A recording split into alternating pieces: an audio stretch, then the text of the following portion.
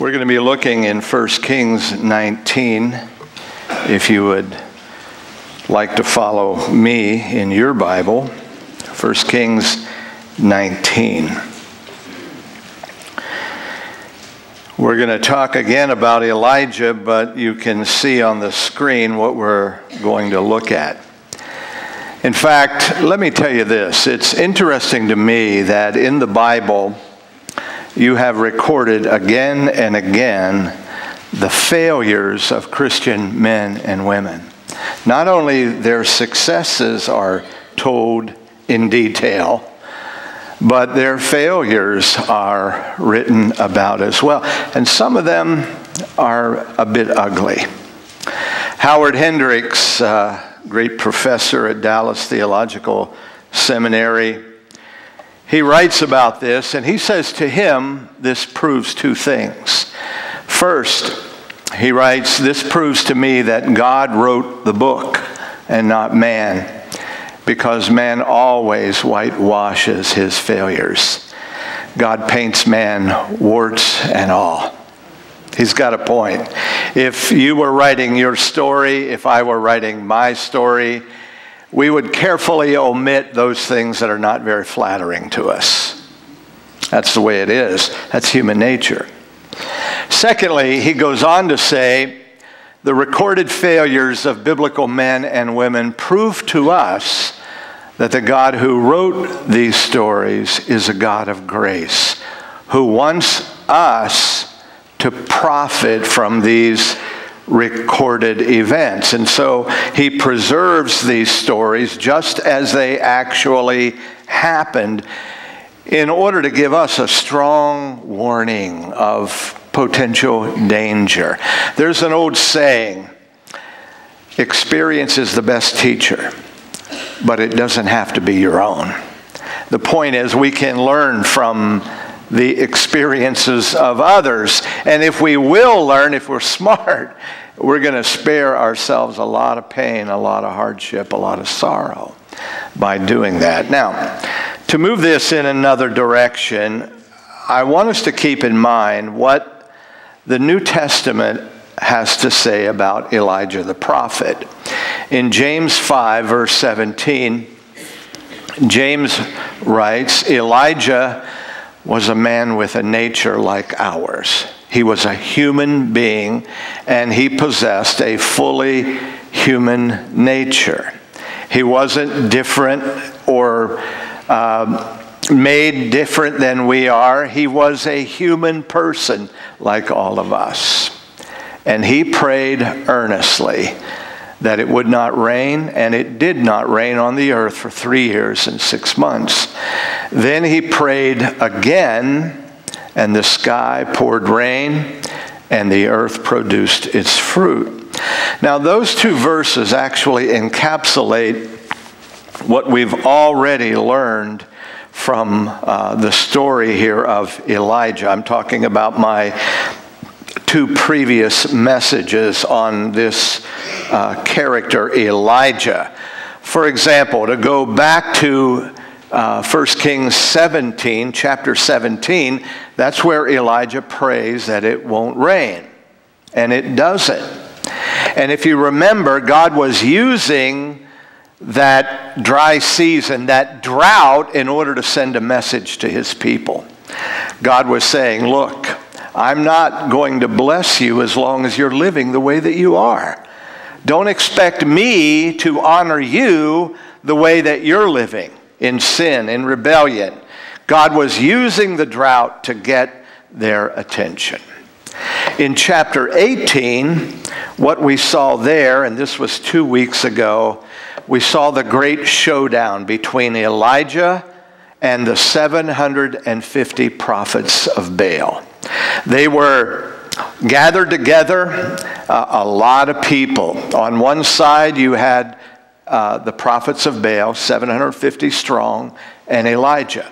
They would each lay out a carefully crafted sacrifice to be given to their gods. So the prophets of Baal did what they were called to do, and they made their sacrifice, and then they began to cry out to Baal, who's a myth. But there's a demon context to that at any rate. So they're crying out, "Rain, rain, Baal, answer by fire and consume this sacrifice. Baal, Baal." And they went crazy. And Elijah, you remember, began to mock them. And then at 3 o'clock in the afternoon, after hours of that, Elijah said, "All right, it's my turn." And he prays a prayer, and this is it.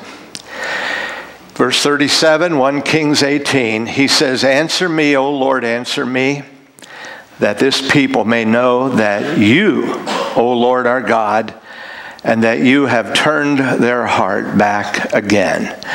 Then the fire of the Lord fell and consumed the burnt offering and the wood and the stones and the dust and licked up the water that was in the trench.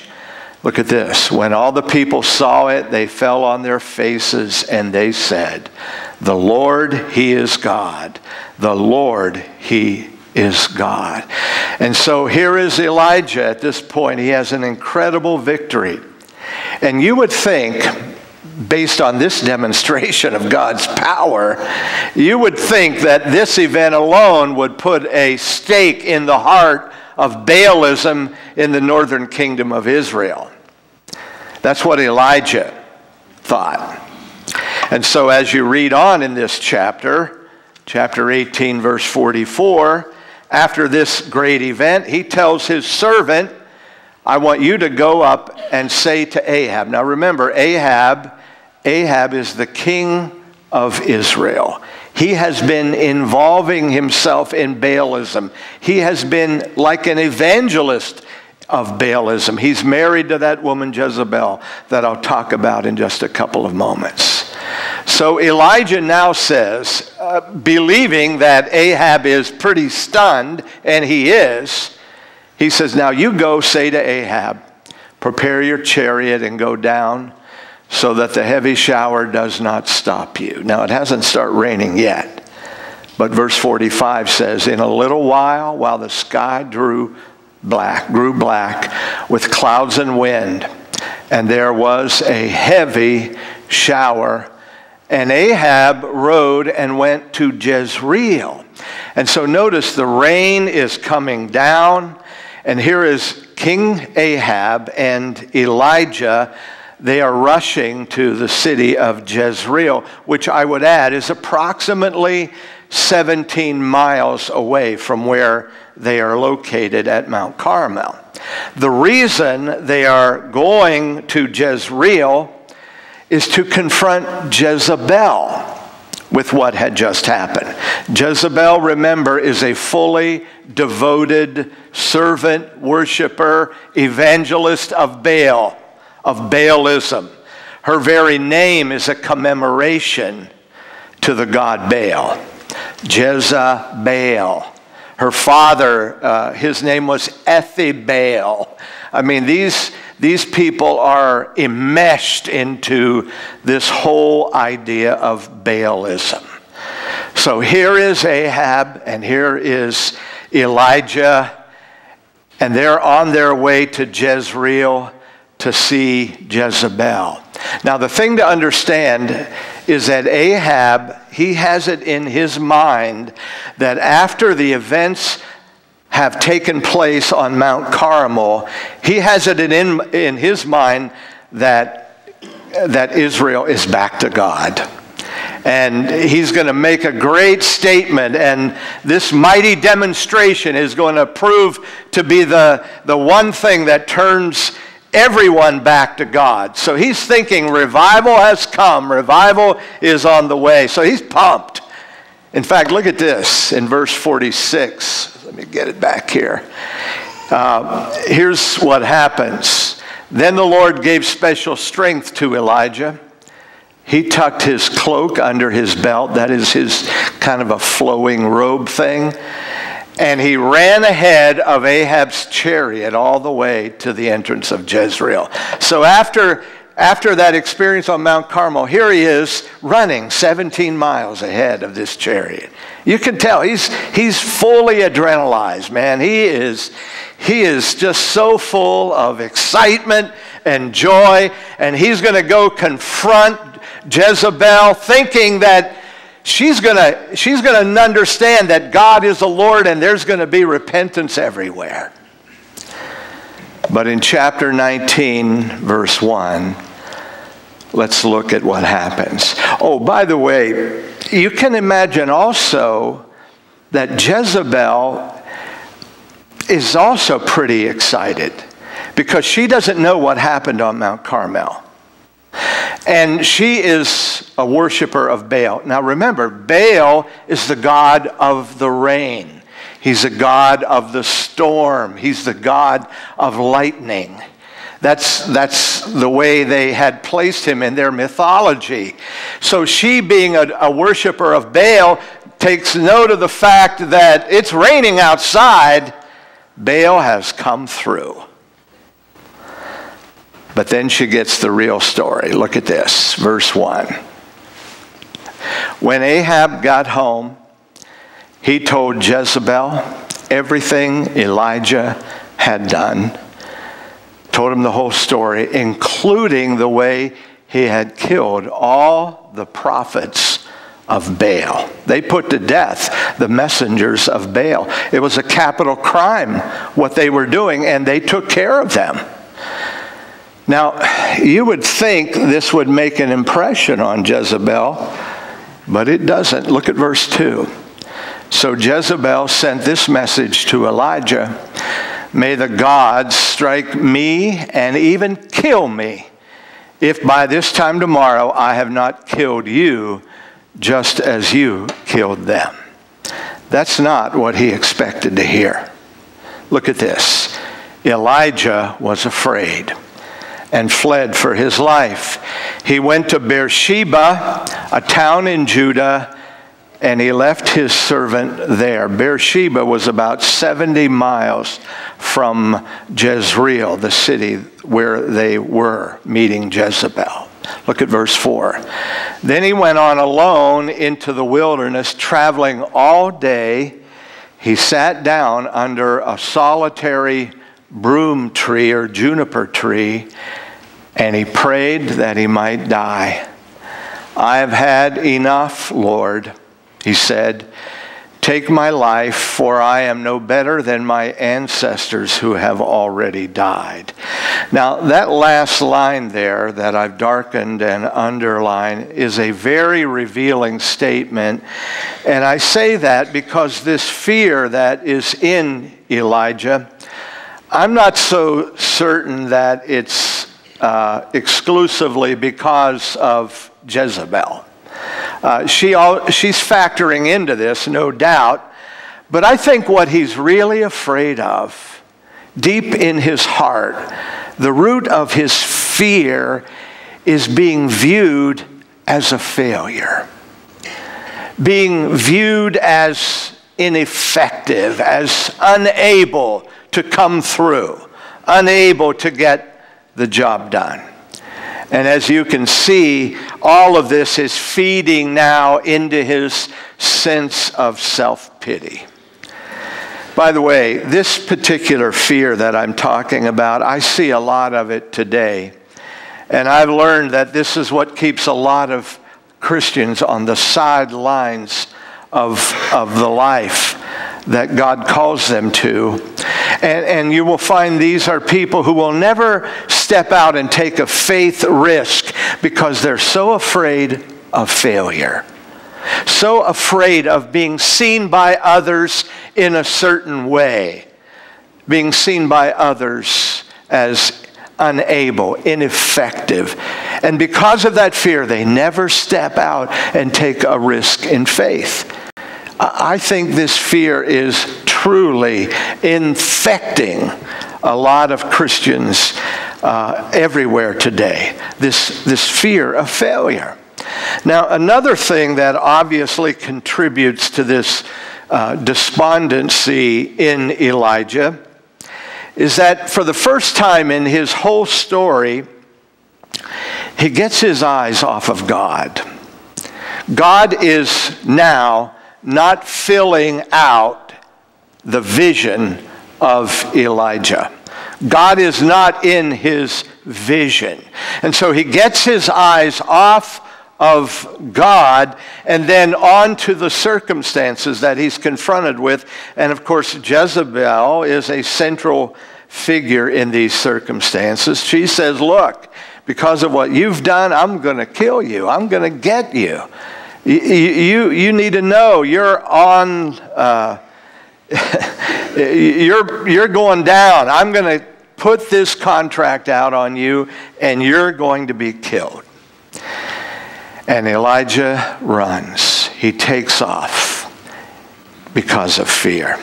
You know, when I read this the other day, it occurred to me this sounds so incongruent. It sounds so out of character, because here was Elijah just a few days earlier standing before 750 prophets of Baal, filled with courage, filled with desire for God, filled with praise and filled with courage.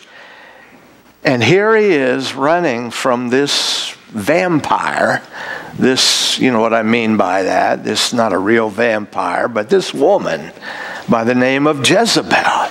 And he's running. And you have to ask, why does this happen? And the answer is because God is not in his vision.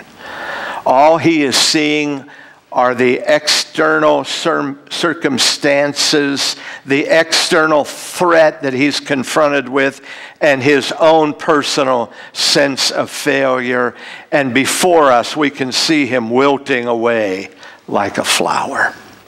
When God was filling all of his vision, he was filled with courage. When he lost sight of who God is and what God was doing, he was gripped by this terrible fear that we can see so clearly. I want to ask you a question. I wonder about the vision of your life. Does God fill it? Is God filling out your vision? Or is your vision full of self? Or is it full of things? Or is it full of whatever? As Christian men and women, the secret to living the Christian way of life is to see God in all of our vision of life. I'll talk more about that in a little bit. Now, let me take you to verse 5 and following. It says, then he, meaning Elijah, lay down and slept under the broom tree. But as he was sleeping, an angel touched him and told him, get up and eat. An angel touched him. One of the things that you're going to be amazed of when you get to heaven someday, and you will if you know the Lord, you will look back somehow on your life perhaps and see the many times that there was angelic intervention in your life. You don't see it necessarily, although it does say in Hebrews 13:5, be careful because you may entertain an angel. I mean, that's told. But it's probably an invisible sense. You don't realize it, but there is angelic support for the people of God. Hebrews 1:14 says that angels, their role and their job is to minister to those of us who are the heirs of eternal salvation. Now, the angel touches him, tells him to get up and eat. He looked around, and there beside his head was some bread baked on hot stones and a jar of water. So he ate and drank and lay down again. Then the angel of the Lord came again. Now, the presumption here is, or the assumption here is that time has gone by. And then the angel comes again, touched him and said, get up and eat some more, or the journey ahead will be too much for you. So he got up and ate and drank, and the food gave him enough strength to travel travel 40 days and 40 nights to Horeb, the mountain of God. Now, this place called Horeb is also the place known as Mount Sinai. Mount Sinai is the place of revelation. Moses went to Sinai. 40 days and 40 nights he spent with God. And God revealed himself. In Exodus 33, God revealed himself to Moses. So that's where Elijah is at. He journeys for this period to this place called Horeb. Verse 9 says this, "Then he came there to a cave where he spent the night." There he came to a cave. Now, it's interesting, those scholars who work a lot with language, the Hebrew language, they say that it should actually read here that he came to the cave or the cave. In other words, it's just not a cave in general, but it's a specific cave that he came to.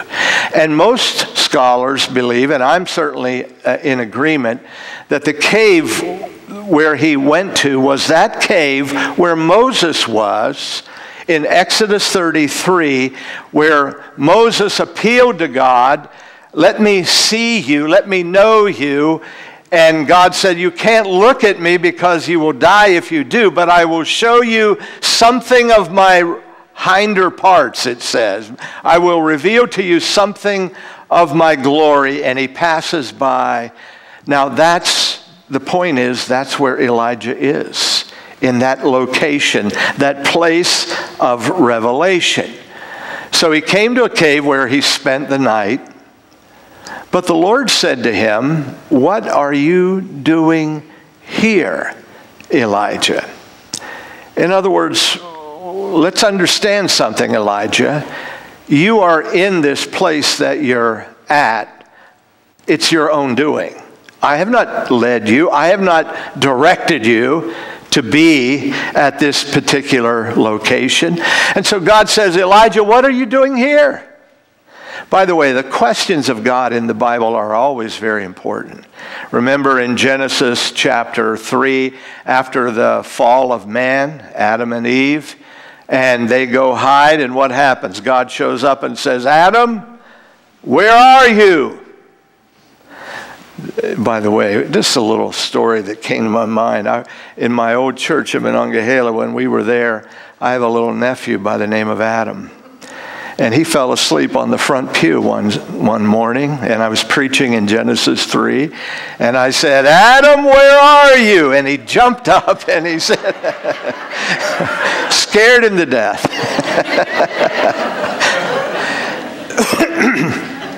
God knew where Adam was, but he wanted Adam to express that he knows and that he understands what's happening. Confession is good for the soul. Now look at verse 10. Elijah replied. It's interesting. God says, "What are you doing here?" And he doesn't answer the question. He voices his complaint.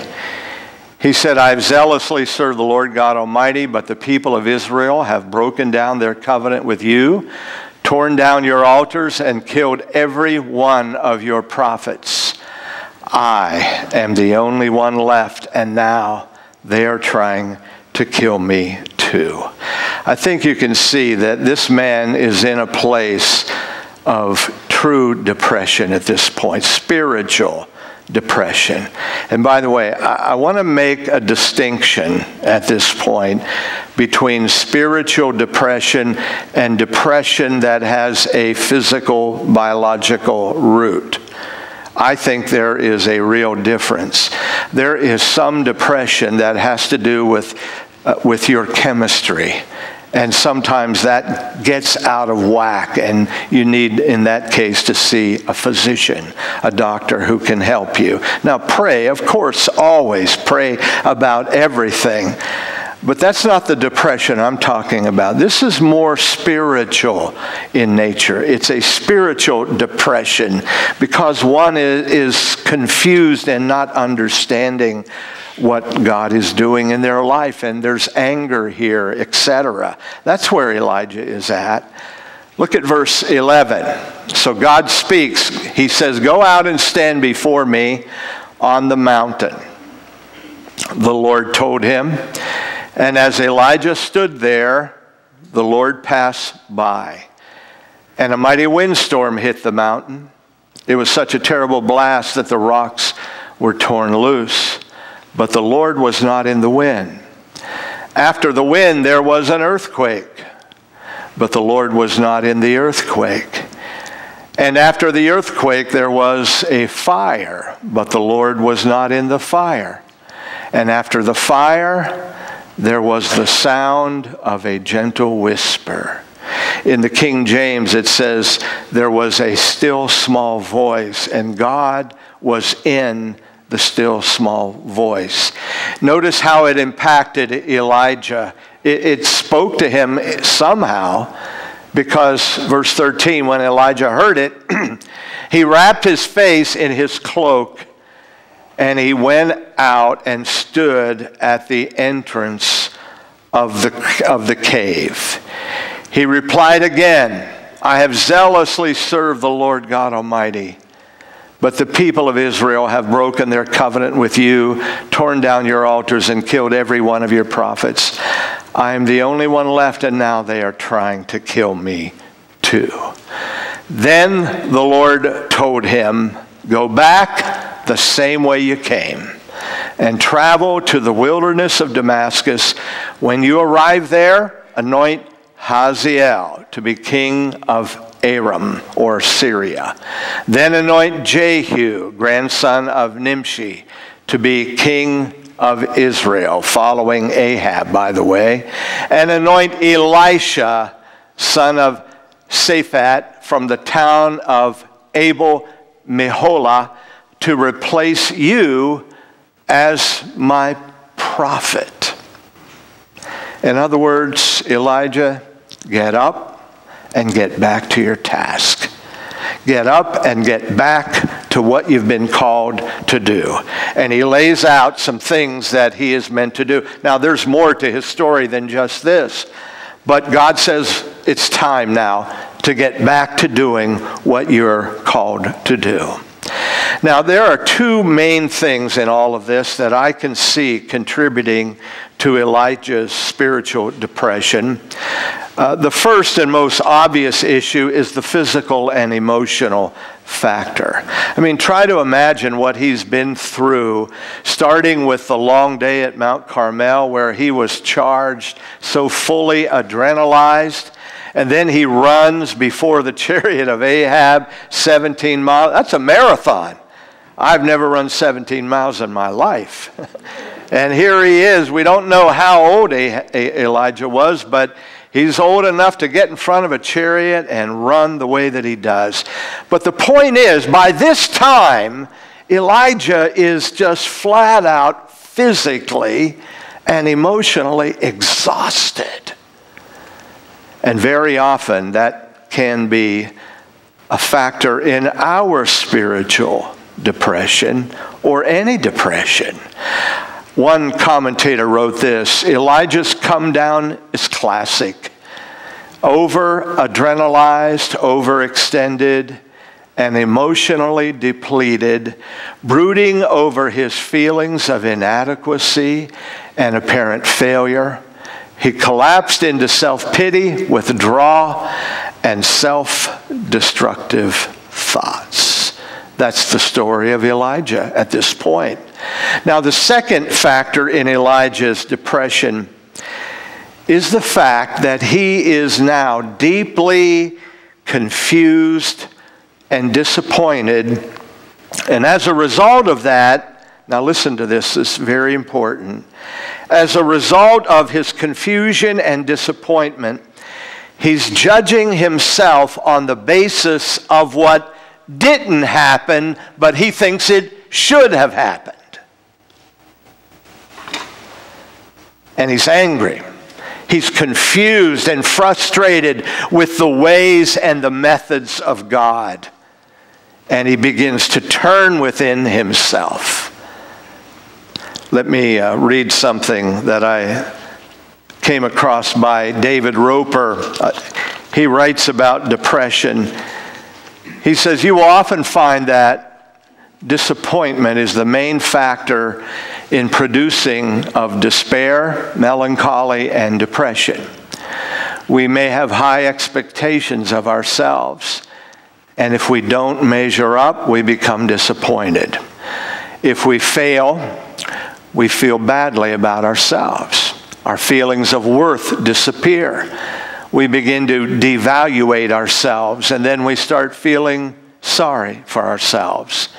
Self-pity always leads us into the problem of depression. You can see this so clearly in the way Elijah seems to be drifting.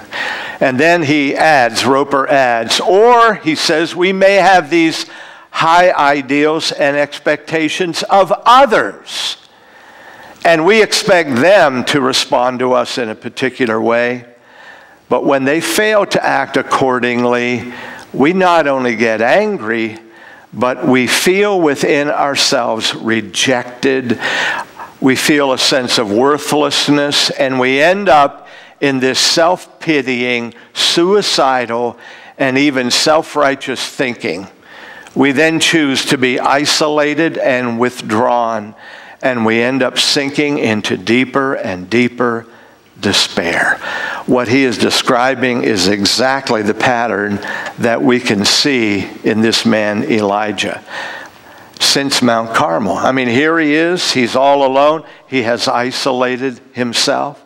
And by the way, he doesn't have to be isolated, doesn't have to be alone, but he's chosen this. He has removed himself from all others. He's feeling sorry for himself.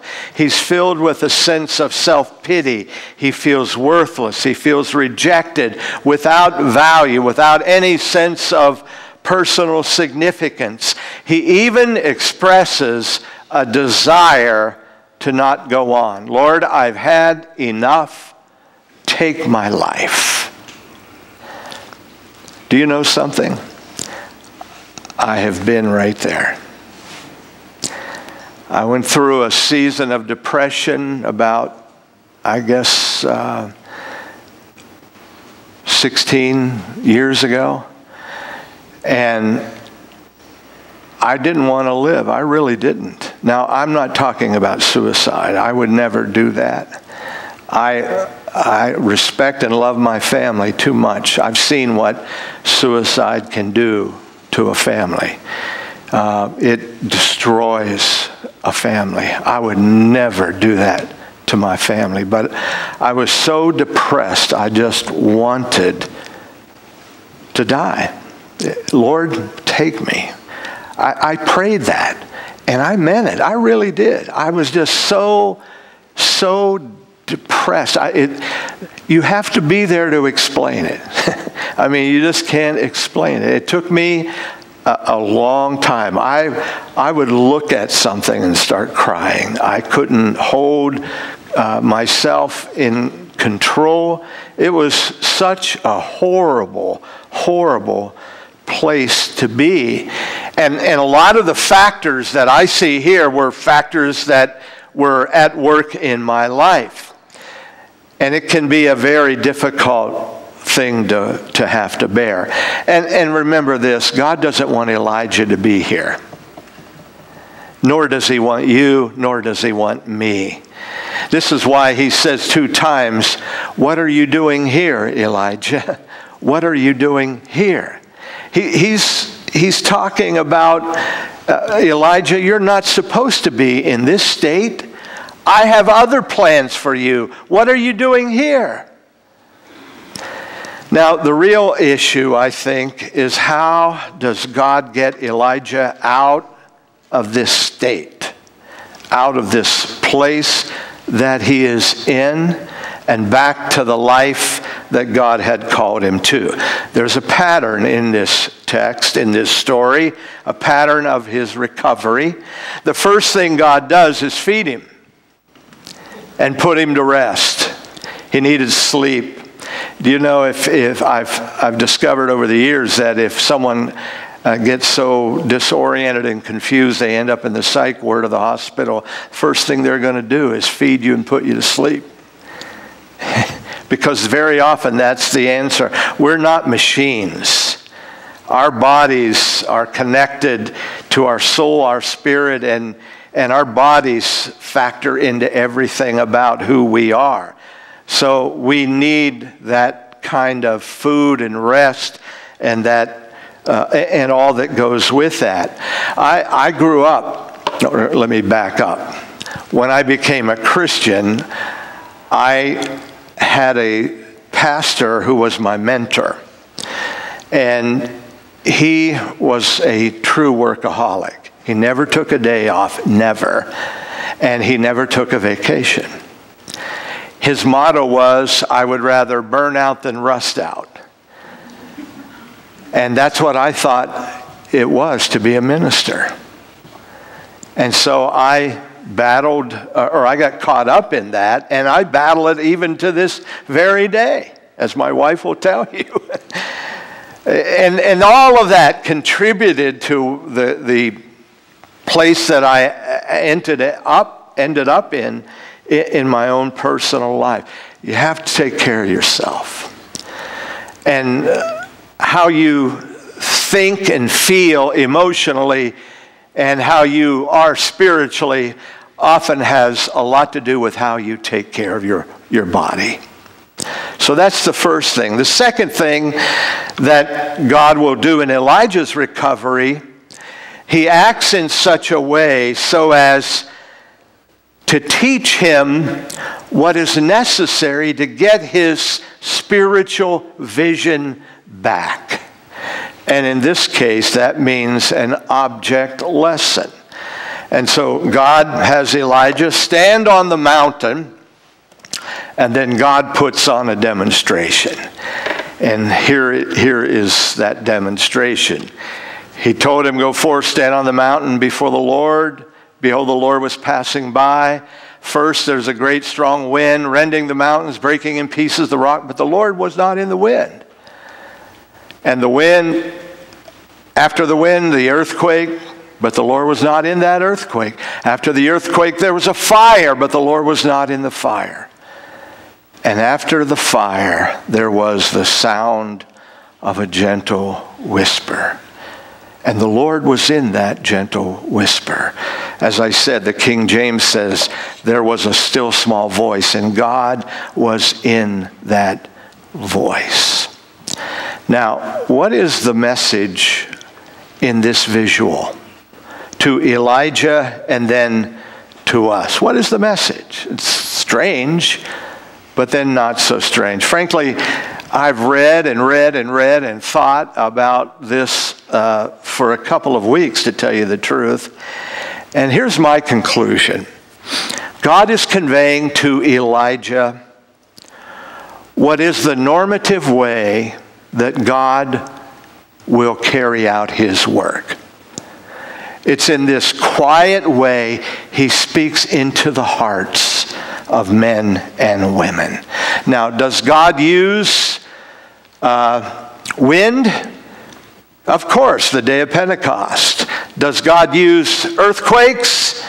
Remember Paul and Silas in the Philippian jail? Does God use fire?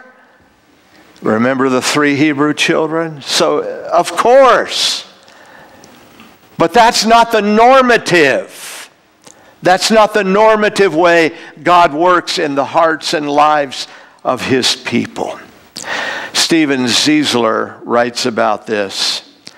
He says, God is in the simple speech of the Holy Spirit to our hearts, in the words of Scripture, in a kind touch from a Christian friend. God is in those things. God is present everywhere in the little things. We don't need to have wind and fire and earthquakes in order to be sure that God is present. He is there, and when we're open, he will speak into our heart. I think that's what God is saying to Elijah, frankly. All through this story, all Elijah has seen is the dramatic. Thunder, lightning, fire falling. I mean, everything has been a visual demonstration of the almighty nature of his God. But that's not the normative way that God will work.